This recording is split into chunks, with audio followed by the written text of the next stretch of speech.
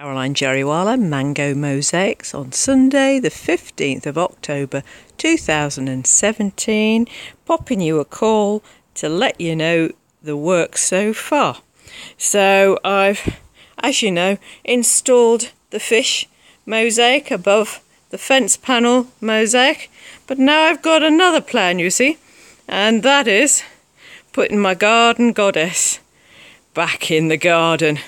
So I've used my favourite mosaic goddess, which I've sold to my friend Jana in Finland, and no regrets, but I'm missing her, so I'm going to pop her in there.